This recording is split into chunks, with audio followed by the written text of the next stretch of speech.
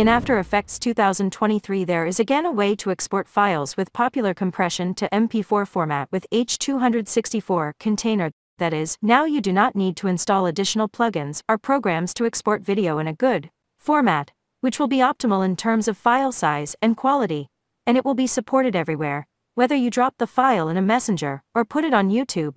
Also, any video editor will support it. So we have an animation of a moving square on the screen. Let's make an export. Click on File, Export, Add to Render Queue. Click on the line height quality and select the format h.264.